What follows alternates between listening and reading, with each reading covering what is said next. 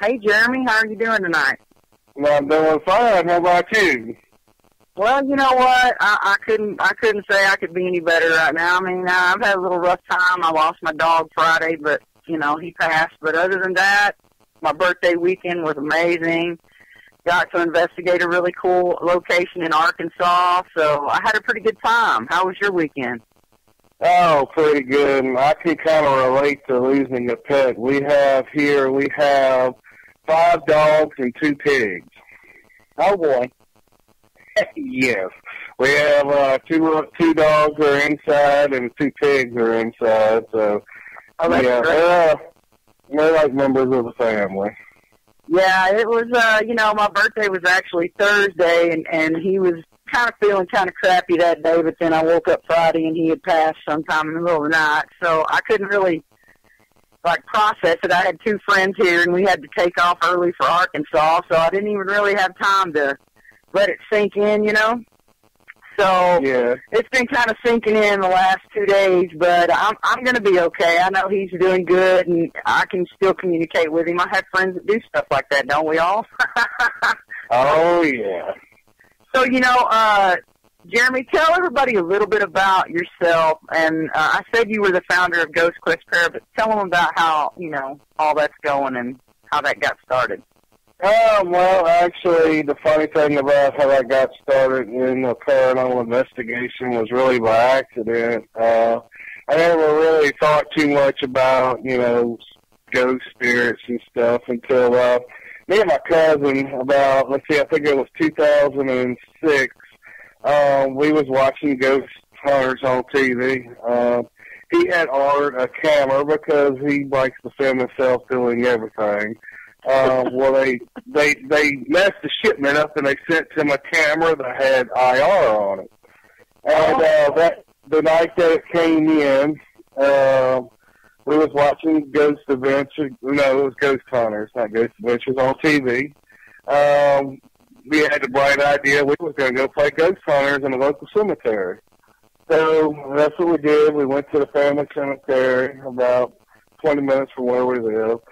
We played around out there, and a couple weeks later, his girlfriend happened to go through the footage. She got bored. She was a stay-at-home mom. She was going through the footage, and we actually had captured a full-body apparition of a woman. It was funny because it was like smoke would form, and it formed a woman, and the woman took about 4 steps, and then the smoke just, evaporated like this. Oh, wow. Right.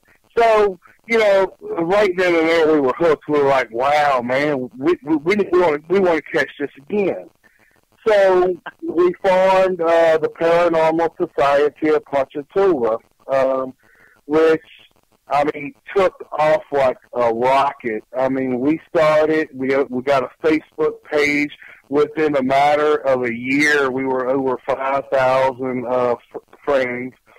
So then we started a like page, and within 6 months of that, we had 5,000 people on the like page. And, we were getting call after call after call. We almost felt like rock stars, Right. You would go to town, everybody know who you are, they want to tell you their stories, and then we got in contact with a local TV network that's in Hammond, Louisiana, which is adjacent to Ponchatoula, and they wanted to do a local TV show. So we done that. Our first episode was Haunted Bear Creek, which Bear Creek is it's an old Western bar that a lot of famous people had actually sung at. Kenny Rogers was there. A lot of the older country stars, before they made it really big, they all played at Bear Creek. Well, Bear Creek's been around for probably 75 years, and they had an apparition of a woman that people that worked in the bar after hours, they would see. Well, anyway, that was our first investigation we did for the TV show, and we had Chris Gray, which he actually went to Nashville. He put a record out. He's not real popularly known, but around these parts, he's a big deal. We done that. Next thing you know, we were doing plantations. Have you ever seen the movie The Skeleton Key? Yes, I have. I love that movie, actually. Okay. And 12 Years a Slave. The house that was filmed for both those movies, we actually investigated it twice. Beautiful house. We also done the sister plantation to that, which is called the St. Joseph Plantation. We done the Myrtles, and which I'm sure everybody knows what the Myrtles is. We didn't really catch much there. I haven't caught a whole lot there either. You know, I've been there 3 times, and I've had a couple of experiences, but they were just like not anything to write home about. You know what I mean? Right. Yeah. So yeah. Exactly what you mean. The Myrtles, in my opinion, is I believe the Myrtles is haunted. Don't get me wrong, but I don't believe that everybody that goes there has a paranormal experience. I mean, that just comes with hype. You know, people go there expecting to find something. So any little thing that happens, they think they had a paranormal experience. And I mean, exactly. You know, it's a tourist attraction. That's what it is. But long story short, along came with success, came egos. So I got enough of the egos, which in the paranormal field, unfortunately, that happens a lot. So I left PSP, which is Paranormal Society Ponchatoula, in 2012, and I formed Ghost Quest Paranormal. One of the main reasons why I formed Ghost Quest Paranormal was, which is really our most popular investigation that we've done. The show was actually on the show When Ghosts Attack that comes on the Destination America. Have you ever heard of that? Yeah, actually, I have heard about it. I have never gotten to watch it, but I have heard about it. Well, we call it the Joy Stinson case. Joy Stinson was a woman that lived in a small country town. When you think country town, that's where she lived. Well, anyway, she went to the Myrtles Plantation. Well, first she got diagnosed with Parkinson's disease. Right. And she was a nurse, very intelligent woman, very religious, comes from a real religious background. She got diagnosed with Parkinson's disease, kind of got her down. Her and a couple of friends went to the Myrtles Plantation that she works with. She was a nurse. She was an RN. And shortly after coming back home, things started happening in her house. What had happened was she claimed she had captured a face and orb on the front porch of the Myrtles. And soon she became obsessed with this orb. And at the time, I thought that was the reason, you know, what happened. She had opened up a door, because anytime you focus all your energy on something like that, you're opening up the door. And unfortunately, you can't control what comes through that. Right. And so they called us in. I was still with PSP at the time. They called us in the very first time. What was really strange was when we got there that night, we done a K2 session in the child's room. Now, we're sitting there, and we're asking questions, and both K2, I had a K2 meter, and my partner had a K2 meter at the same, and they were both going off, you know, at the same time. Right. As soon as he used the word God, everything stopped. Complete silence. And we hear this little voice. The mean man's outside now. The whole time we were in this room, we did not realize that her 3-year-old child was sleeping in the bed. Okay, we were in this room for about 35 minutes and never realized the kid was in the bed because, you know, you're in the dark for one. And we were looking into what we were doing. That's a little surprise. Yeah. So what we were trying to do that night was, when somebody calls you to do a case, you know, people can call you for different reasons. So your house is haunted. You got a lot of equipment you got to set up. So we always try to go there first and check it out to make sure it's legit before we bring in the whole team. Well, that night when we got ready to leave, which was one of the most strangest experiences I've ever experienced in my life, there was not a cloud in the sky, okay? There was this black cloud directly on top of this house. And I remember the wind was blowing so hard, I seen garbage cans fly across the yard. Like I say, just in that house, it was like something didn't want us there. And the vehicle that we were in had power locks, and the locks kept going up and down until we got a little ways down the road. We didn't want to go back, okay? So PST wasn't, look, we just went and filmed ghosts. We didn't know how to get rid of these things, you know, and so we brought in the team the following week after we didn't want to go back, but we felt we did. And in the house that night, I had seen my first full-blown apparition that I've ever seen in my life. You know, up until that point, I can't say that I was a 100% believer because, you know, your equipment tells you one thing, but you always have that in the back of your mind. Well, what if this is making it do this? Or, right. Exactly. What I've seen, I would describe it as not human. It was about 7 foot tall. He was real skinny, 7 foot tall. He was bald. His head was shaped like an egg, and what his face was real distorted. What made him really strange was his arms, as he was standing there, came past his kneecaps. He had extremely long arms, and the fingers were extremely long. But did he look humanoid, or did he look like more like an alien type creature to you? He had an egg-shaped head. I would say he was more alien type. Yeah, with those long arms, that kind of sounds like, and the long fingers going past the knees, it kind of sounds like an extraterrestrial type. Right. His face kind of looked, now, that, all right, first I have to finish this before I go into the next part. Okay, go ahead. So, what happened was I was walking through the hallway, and the master bedroom is adjacent from the bathroom that's in the middle of the house, pretty much. And my K2 meter, as I turned to go into the bathroom, which is straight across from the bedroom, my K2 meter went off. It went all the way to red, and it held there for about 3 seconds. And then I looked up, and I saw him standing in the doorway. And it's not one of those things that you see off the corner of your eye. I mean, I literally made contact with this thing through the mirror for at least 3 seconds. It seemed a lot longer than that, but I know for sure it was at least 3 seconds.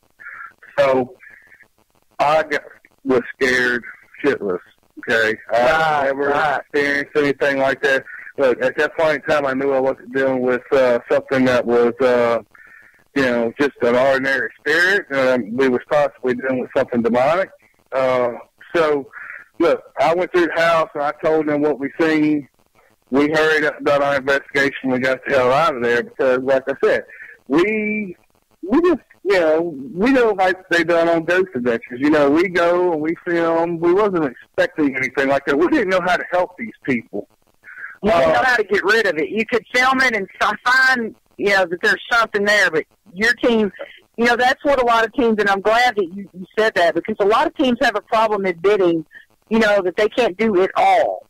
Okay, like my team, we don't do banishings and cleansings and bindings and things like that. We have people that do that for us, that work with us to do these things. We're not experts, and we're not going to say we are, so that's cool that y'all do the same thing.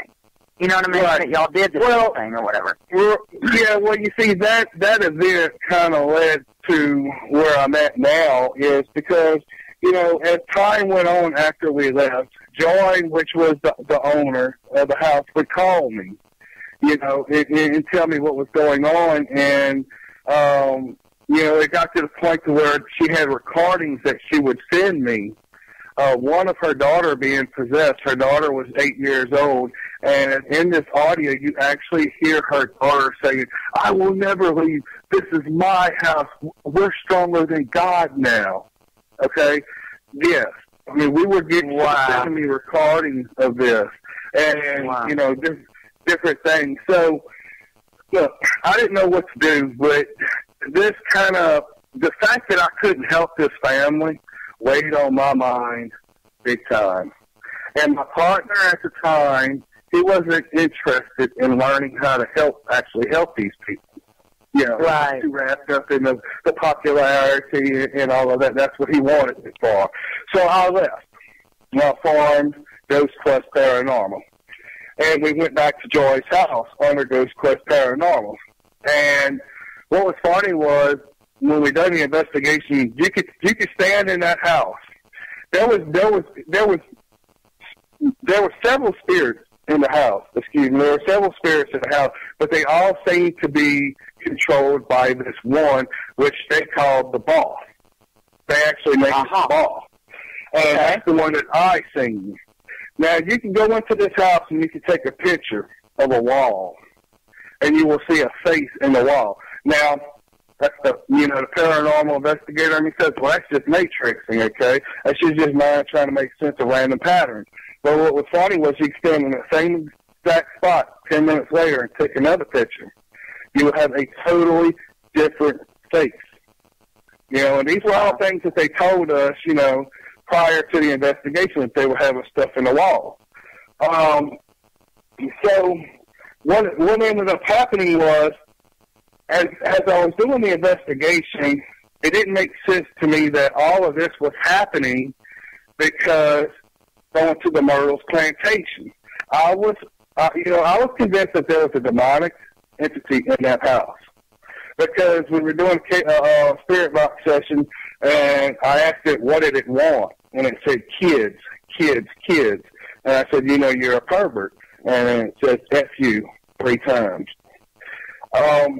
So, those kind of entities that have actually, I've run into a couple of our investigations that actually seem to be not ever been human, but they're male. They show themselves as being a strong, dominant male, and they're collecting souls of children, children's spirits. And I think one was actually, keeping control over the children at Balliska, but I can't prove that. That's just my feelings and my thoughts, because they were afraid to come out of it. There were 3 little children spirits in the closet, but there was an entity in the attic that was kind of controlling and making them be quiet. He was controlling them, and they called them collectors. So, yeah. Well, that's kind of same thing that was going on here. But what was very unique is, you see, after investigation, like I said, I knew that whatever was in this house did not come from the Myrtle's plantation. So I went back to Joy, and I sat her down, and I said, Joy, I can't help you unless you're 100% honest with me, okay? What happened? Something in your life happened to get us to this point now. And she just kind of hung her head down, and finally she told me that a couple of years prior to this, she went to Honduras on a church mission trip. This is before she got married. She was a virgin.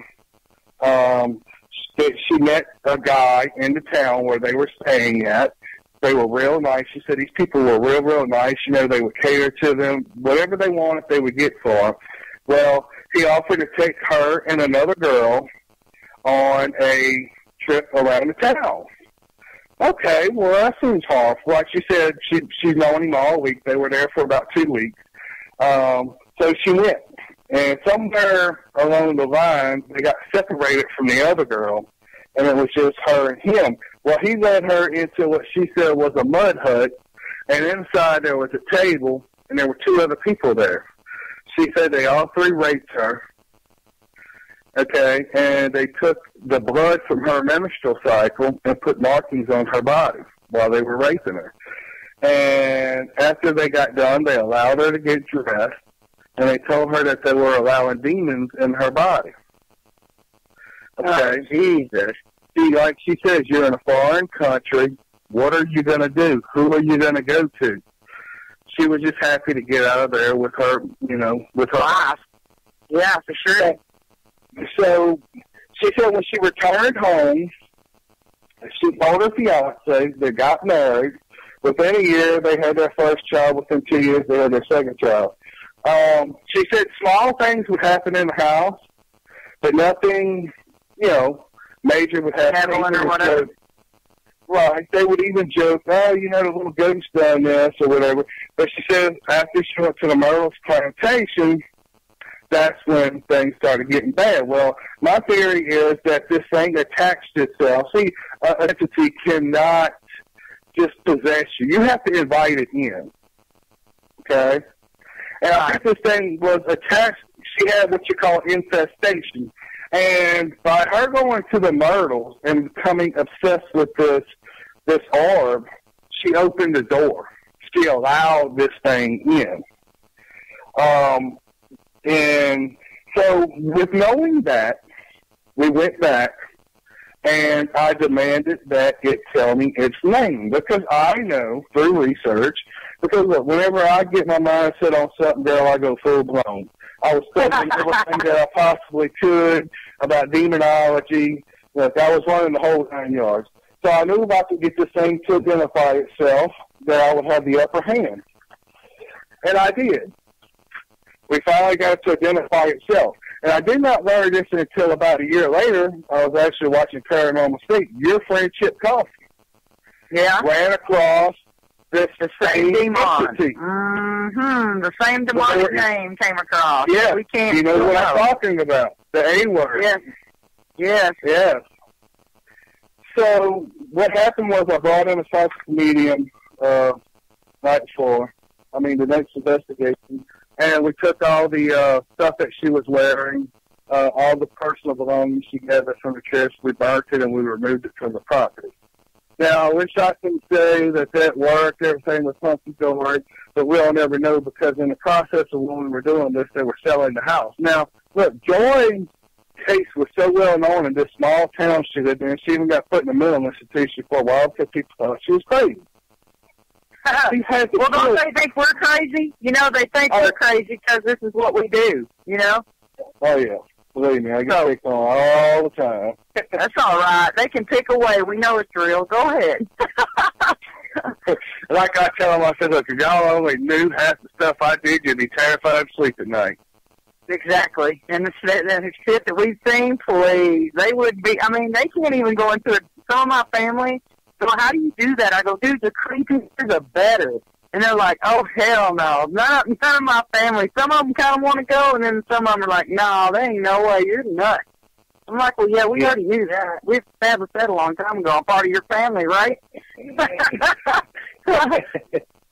Well, I always say it's one of those things. Either you absolutely love it or you hate it. I don't think there's no in between.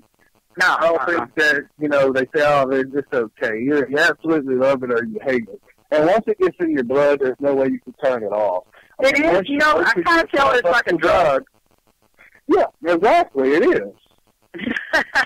You know, it's like a drug that you have withdrawals if you don't get a scary, spooky investigation doing something within the paranormal once a month. I'm like freaking, and now I'm like 3 weeks out of the month doing paranormal, and 1 week family week. You know what I'm saying? So I'm kind of trying to balance it out. But it's bad.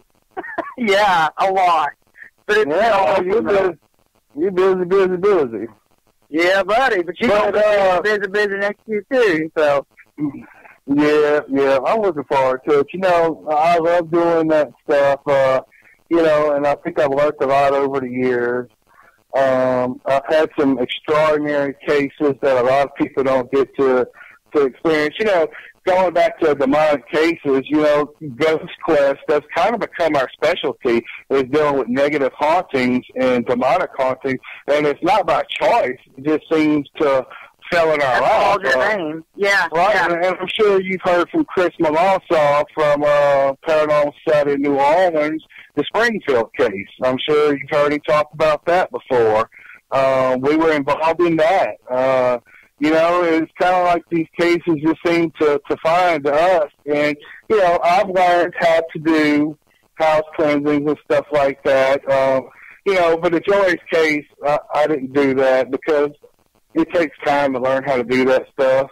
And if you don't know what you're doing, you can actually make things worse. Yeah, you know, that's what I always tell people, you know. Like, we just went a couple of weeks ago, me and a friend of mine named Jason Black from Texas Park Paranormal. We went and actually spoke to the first paranormal club of his high school down in Houston, in the Houston area. And it was such an honor to get to speak to the young adults that are coming up. And they were just like, they cracked me up at first. They were like, hey, have you ever been told you look like Ellen? And I'm like, she's DeGeneres? And they're like, yeah. And I'm like, dude, that's awesome. Thank you. But, you know, after we got all that aside, we talked about the paranormal being it's not a game. I mean, this shit gets real really quick sometimes. And, you know, I've also told them, you know, the first thing you do is you have to be respectful. You have to be protected in your faith. You have to go in there and not be screaming and yelling and demanding, because just act and treat them as if it's your grandmother. You know, unless you know that it's demonic, which, you know, they are a few and far between. They're not as many demonic cases as there are non-demonic cases. But, you know, the TV and stuff shows, and it scares people. So they're immediately afraid of it. And I'm like, you know what? I've only been afraid one time, and that was at the Stanley Hotel a couple of weeks ago. And that was a very freaky experience that I was protected. I felt protected. I had everything on. You know, but it got through. You know, there are things that will not play with you. And even if you go in respectfully, some things are ugly and they can jack with you. But we always reiterate how important it is to protect yourself with whatever it is you do. Protection prayers, you know, rituals that you do, whatever you're into. You know what I mean? Whatever you feel protected with your higher power or whoever it is, you got to do that. You got to have your faith when you go up against stuff like this, because it can get nasty. And if you don't know what you're doing, don't mess with it. You know what I'm saying? And, you know, I can relate to that. Let me tell you a little story. Me and Chris Malone saw the Springfield case. What happened was they got a call, a young couple buys their dream home. They get it really, really cheap. This is a fine 2-story house. They pay like $80,000 for it. Strange things started happening. The husband pulls the carpet up in the upstairs room, and there's a satanic pentagram on the floor underneath the carpet. Long story short, we investigated the first night, and me and Chris Malone was going to do a house cleansing. Okay, I didn't protect myself. I was arrogant. I thought I was going to win. We started doing the cleansing, and there was it was a train. The house started vibrating as if a train was going through the middle of the house, and we heard a loud roaring noise coming up the stairs. I don't think we've ever been so scared in our life. Well, after we left a couple of days later, you know, everybody's telling me I got a bad attitude. I can't see it, you know. The only reason I knew something was wrong was because I was experienced enough to identify what was happening. I had passed a church on my job, and I remember getting very, very angry. I was so angry because I seen this cross in front of the church, and I knew right then and there, that ain't me, something's wrong. Right, exactly. I'm going down the road, and I'm demanding this thing identifies itself to me. And in my third eye, I get an image of a name in my mind. So I call Chris, and I tell Chris, I explained to him what's going on. I said, I want you to look this up and see if this name exists. Okay? So he's like, okay. Call me back 5 minutes later. Yes, that name does exist.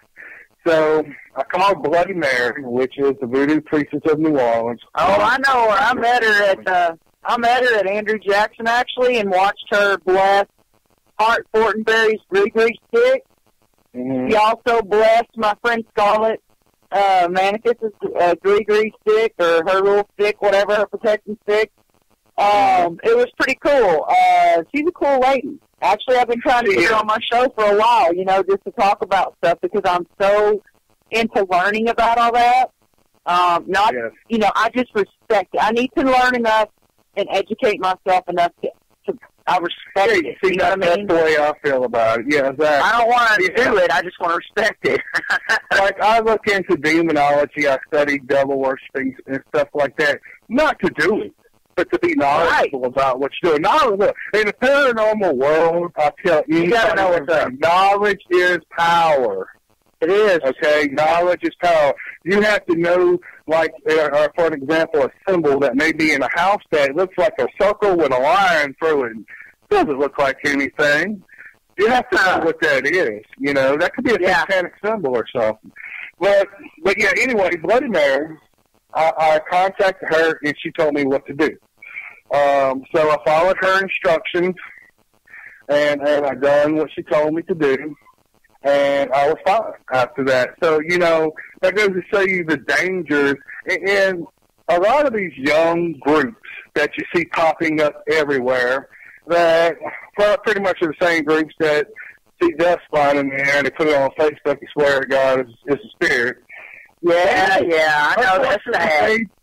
They do not know what they're dealing with, and hopefully they only mess with minor stuff to where it never can backfire on them. But look, people are hopefully not a residential that they're stirring shit up and leaving it for the homeowners. You know what I mean? That's what I'm afraid of, is that we get a lot of calls having to do cleanup. Like, well, we had this group come out, and all they really did was get evidence, and then they left, and we haven't heard from them since. You know, I'll have a case that actually I got handed to me by someone and referred. You know, it was pretty I was honored, actually, but we were referred this case, and we're going to have to go back because the homeowner actually wasn't as adamant about get the hell out of my house, and we think it could have returned. So we're going to have, you know, sometimes you have to do that. You have to do stuff 2 and 3 times because they're nasty. You know what I mean? You're right. Very seldom can you go into a house and do a paranormal investigation and free the house of energy in one shot. I always tell people when we go, look, it may happen to where we may get rid of it tonight, but don't look for that. It's going to take a couple times. Yeah, I told my whole team when we left, I go, I have this gut feeling that we're going to have to go back. Yeah. So, too, that's something that a lot of these young groups don't know. And unfortunately, see, I was one of those people at one time, so I can talk to these people. But at the same time, you know, if you're really serious and you really want to be in the field, you want people to take you serious, you got to educate yourself, you know? Well, yeah, I mean, watch the veterans. Learn something from what the veterans do. Right. And every time you go in a house, you're not going to catch all this awesome evidence to put on Facebook. Oh, God, no. You're not going to find that, you know? No. There's more times of wanting to snooze on investigations and shit that actually happens, and you're going, oh, my God. Oh, I know. But, you know, lately it has, I don't know what it is. I don't know if it had something to do with the moon thing and all that crap, or retrograde or whatever was going on, you know, Mercury in retrograde or whatever was happening, but lately the activity's been off the chain. And then it'll just kind of go away. It's like this burst of energy and then it goes away, but I always find that you get more activity during the winter time than you do the summertime. Which, weird? I mean, I do live in the South, so during the summertime, it's hot down here. So they're like, screw this. We're going north, man. That's why Illinois and all them places up there have so many paracons and stuff during the summer, and we don't because, you know, they got activity going on because the spirits all said, to hell with the South. It's too damn hot down here. We're going up there where it's kind of chill, you know. So, what is going on with this Julia Brown? Can you tell us a little bit about the Julia Brown thing? Because I kind of wanted to touch on that a little bit too. And then I wanted to talk a little bit about sloth before we have to go. So, Julia Brown, Fernier was a town that got wiped away by a hurricane in 1915. It's off the lake shore of Lake Pontchartrain, which is in the swamp. They actually call it Dead Man's Swamp. It's supposed to be one of the most haunted swamps in America, which is no more than 5 miles down the road from my house. You know, I actually heard about Julia Brown through a friend of mine one night. We were talking, and he was like, have you ever heard of the legend of Julia Brown and Fernier? And I was like, no. You know, he just kind of said that there was an old woman that lived in the swamp, and you know, she used to sing a song that when she died, she was going to take the whole town with her. And a hurricane wiped the town out later. That's not all, you know, we talked about. So I started asking the local elders in the town about Julia Brown and FEAR. What was funny was nobody really knew. Nobody even really heard of FEAR. So we started doing a little bit of research, and we found what was possibly the location. It took us 3 days to actually find the location of where FEAR was. Now it's pretty much nothing but swamp. You can see a couple of pilings sticking out of the water where the town once stood. And through our research, we learned that there was a mass grave out there. That a town of 800, it was 64 people died in the storm. 24 made it out by rail car.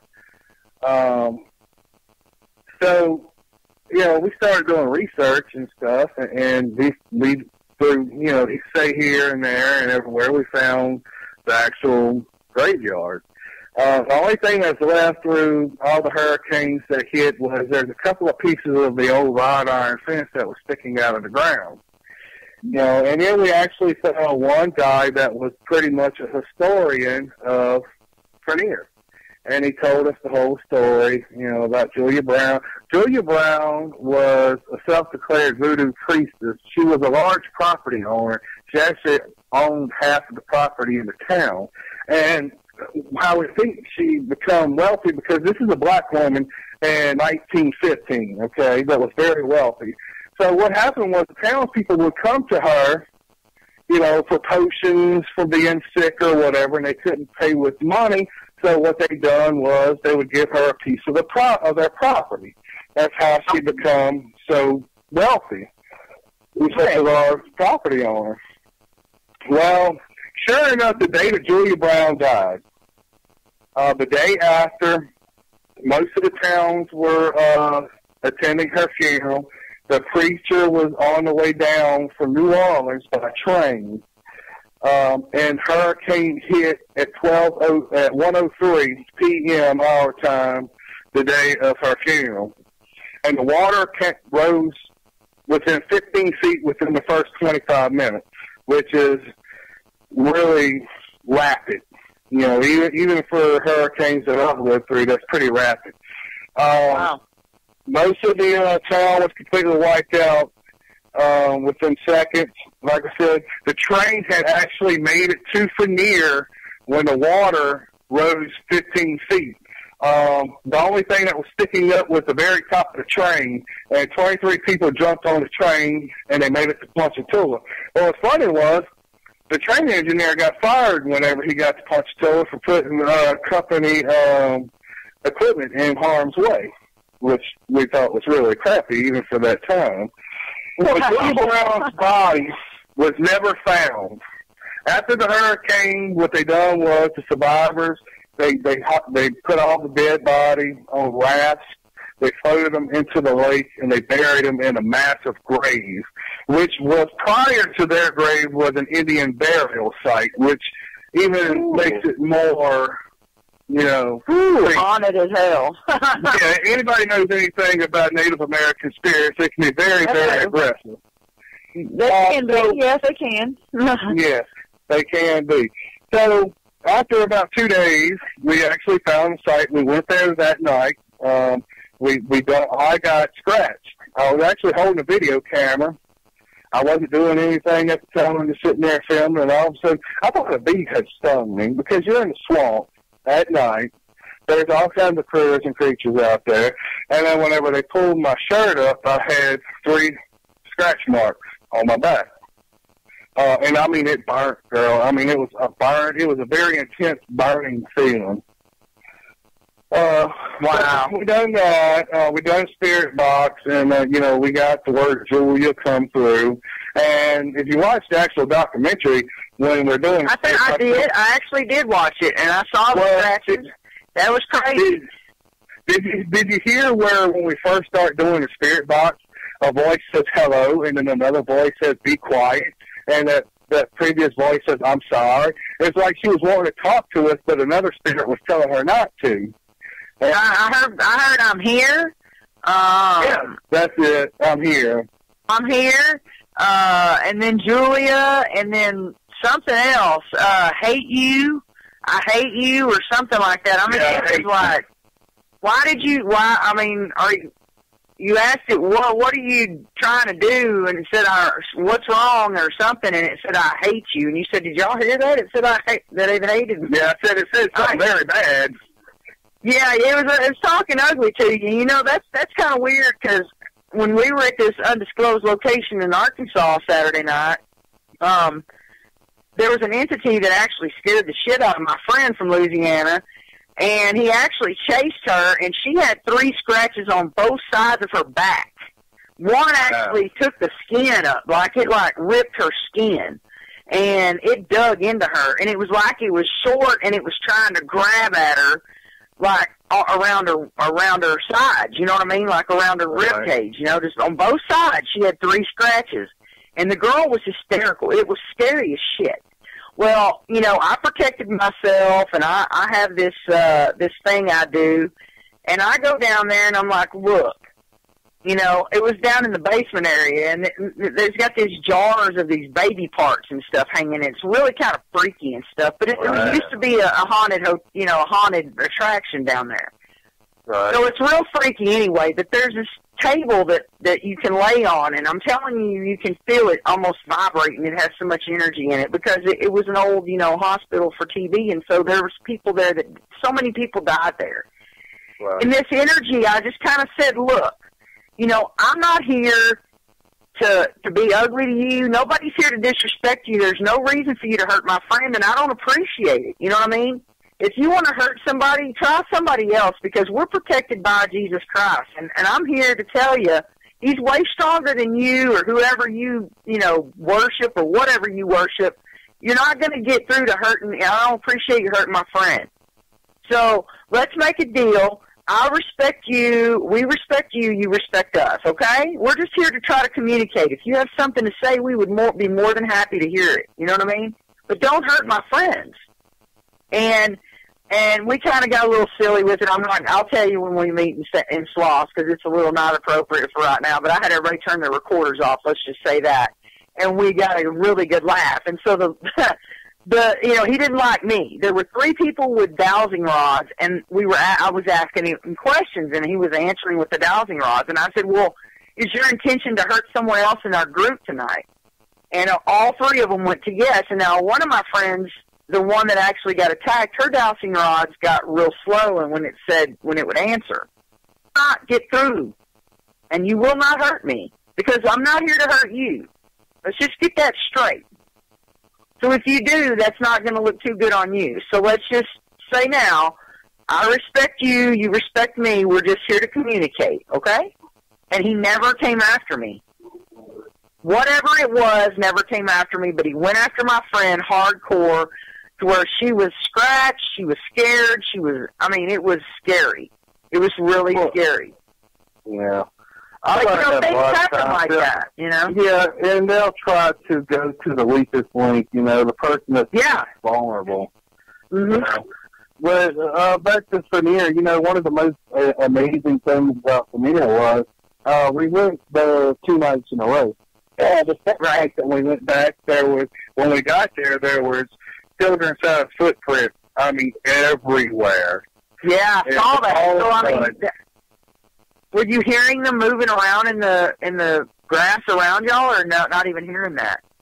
Well, you know, the other part of the team was the one that found it. I was on the other side of the grave site whenever it happened. They come and got me. I mean, you can see in the video. And he had 2 kids out there at all. So why would they be hanging out in a swamp anyway? Exactly. You know? Right. Exactly. But, that was just absolutely amazing because they were everywhere. You know, and then we made the documentary, and then, you know, the local newspaper done an article about it. You know, we found a lost town of FEAR. So I think the highline was Ghost Hunters Finds Lost Town or something like that, remember? But anyway, producer got in touch with us from American Supernatural, and they done a show about that appeared on the Weather Channel. Right. You know, I never realized how many people actually watched the Weather Channel. But when the show come out, people everywhere was coming, hey, man, I see you on TV, I watched it, that was pretty good. And I have to say, they done a really good job on the show. You know, a lot of these people, you film for these shows, and, you know, like I filmed for a show called Swamp Monsters. You know, they filmed us, and they come out looking horrible. You know, you don't know how some people try to. Yeah, it does. Some people can't edit correctly. You know what I mean? And some people don't use the correct footage, and you know, that's what I'm kind of scared of when, you know, of getting a show or whatever. If you ever get a show, I don't want to be the one they make to look stupid. You know, because they always, you know what I'm saying? I don't want to be that guy. I don't want to be that guy. You know, that looks stupid. Like Kevin and Randy. I mean, there was so much evidence that they collected that they never even put on the show. Yeah. Oh, I know. Same thing happened at, you know, Shadows on 66. I mean, we collected a lot more evidence, but you have to have more time than just less than an hour for a documentary, you know what I mean, to put the whole story in there, you know what I mean? So me and Chip got a lot of stuff. Me and Chip and Brad and Barry together got a lot of stuff, but that's just how it's edited sometimes. But, you know, it sucks that we didn't see half the stuff, and that's what I was going to ask you. What didn't we see on the documentary? And, you know, did y'all have anything else besides the kids' footprints out there? I mean, did y'all get anything as far as EVPs? Oh, yeah, I mean, we got, like I said, we were there for 2 nights. We actually got a lot of stuff. You know, we actually captured a photograph. One of our team members actually got a photo of what looks like a family. It looks like 2 adults and 2 children, you know, standing off in the distance, and it's transparent. You can pretty much see through them. That didn't appear on the show.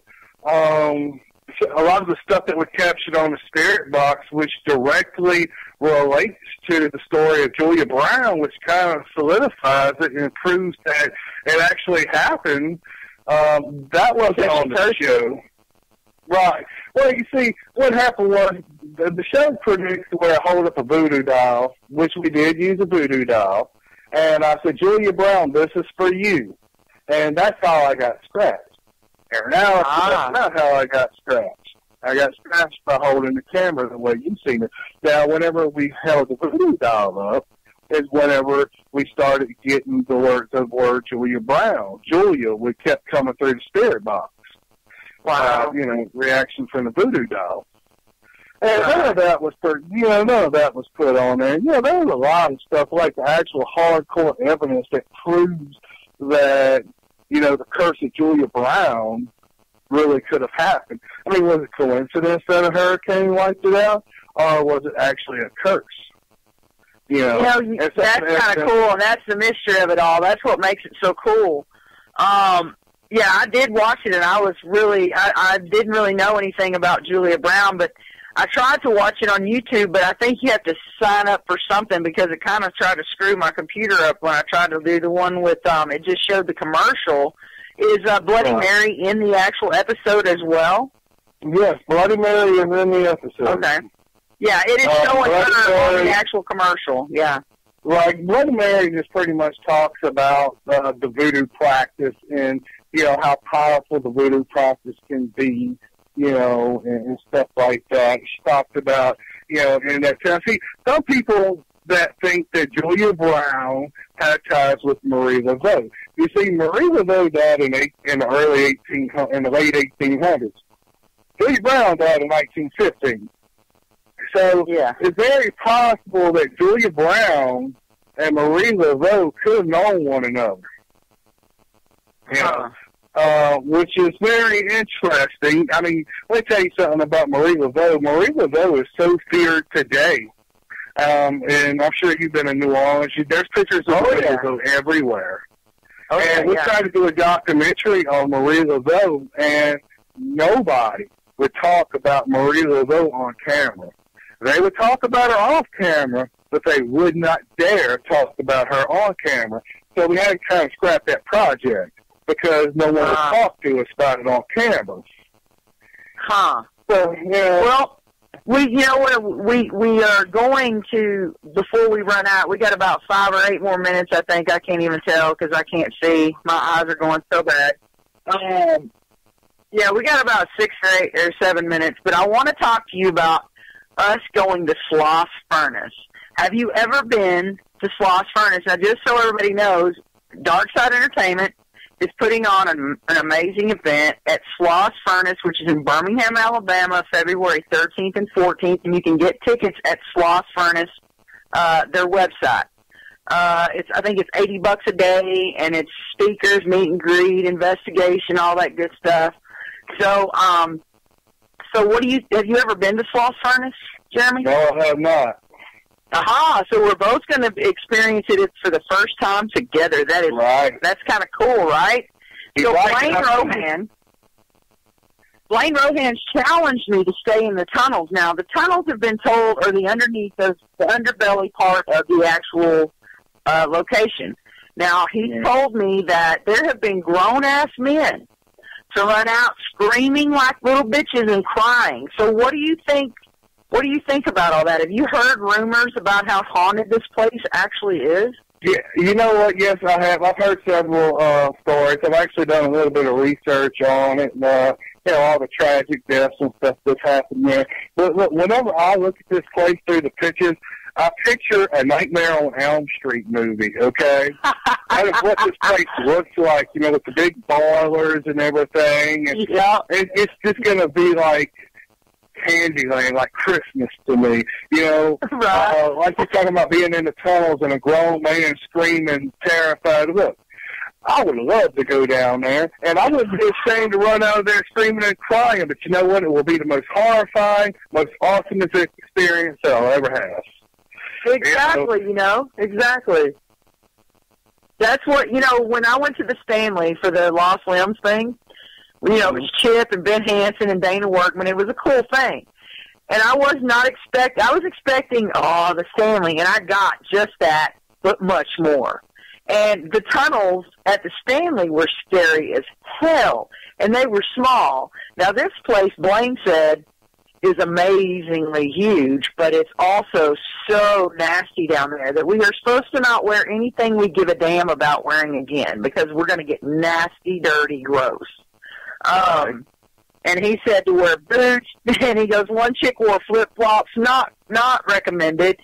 But this place is supposed to be, and I made a little promo for it. If you guys haven't seen it, you can go on the Close to Death page and look at it, and I'll post it again for everybody to see. But it kind of shows a little bit of how many miners and how many, workers that work there at the furnace. I guess they were kind of minerish guys. But all these guys that went there, they didn't get really paid with money. Blaine said they got paid with these little coin things that they had to use at the store, at the company store. Right. Yeah. That's they used to do back with the slaves in the plantation days. After they were freed, they would still work on the plantation, but they wouldn't pay them with money. They would pay them with coins that they can only buy stuff at the store that was owned by the plantations. Yeah. So they really were kind of slaves all again, and they would take some kind of a truck or boat or something up there, and the minute they got off the boat, and they said, "You got a job, come with us," and then they were like slaves for their whole lives to the place they worked, and the money would just go right back to the actual boss. So he really was actually getting free labor and making a ton of money off of his wares in the store. It was really a sad kind of situation. So I'm sure there are a lot of entities there that probably not all happy. You know what I mean? Oh, yeah. I mean, that creates a lot of negative energy and stuff like that. Energy never dies. Energy just transforms itself from one thing to another. So I'm sure there's a lot of energy there. And we're going to find out what it's all about. And I'm really excited. I can't wait. I'm a little nervous about speaking publicly because I've only done it once at Chris, but everybody said I've done a real good job. I'm kind of working on getting my presentation together. I'm actually going to talk about the Joyce Simpson case. I'm going to go into a little bit more detail than what I did tonight because I'm just trying to come up with it off the top of my head. But, I'm excited. I really am, and nothing excites me more than being around other paranormal investigators that, that they're the real McCoy, and when you get to investigate with these people and you get to see their techniques and how they conduct, an investigation and stuff like that. I mean, I just find it absolutely awesome. Yeah, it's a learning thing, and I have to say that a real big thing I'm into is the para-unity of it all. It does exist. It can exist because it exists in my world. It does. I investigate with all kinds of people, and the best thing about it is you learn from everybody. So I just want to thank you, Jeremy, for being on my show tonight, and I look so forward to meeting you and extremely excited about getting to investigate that really badass place of Sloss Furnace with you in February. Yes, indeed. So everybody look up Ghost Quest Paranormal, or is it Ghost Quest Para? How do you have it on your actual Facebook? Actually, we have two sites. We have the regular page will be Ghost Quest Para, and we have a like page, which is GQT Paranormal. But just go to the regular one. I don't mess with the like page too much. All right. Thanks, Jeremy, so much. And you have a great week and a safe weekend, and I will talk to you soon, buddy. All right. Thank you. All right. Thanks, Jeremy. All right. Bye-bye. All right, everybody. I appreciate y'all tuning in this week. And next week, my guest is going to be John Emmett. He is the owner of Walk the Myth. He's also a co-host of PSL Live, which is also here on DTM Wicked. And I wanted to say that you need to get your tickets to Sloss Furnace because Jeremy, myself, there will be Riley and Stephen Black. There will be Justin. Look for something on Tombstone coming up soon. I will have some owners of some Tombstone locations on my radio show at the end of the month. Again, Sloss Furnace, February 13th and 14th. I want to thank my sponsor, Syntex Roof Systems, and also DTM Wicked Radio for having me. Everybody have a great and safe week. Peace out.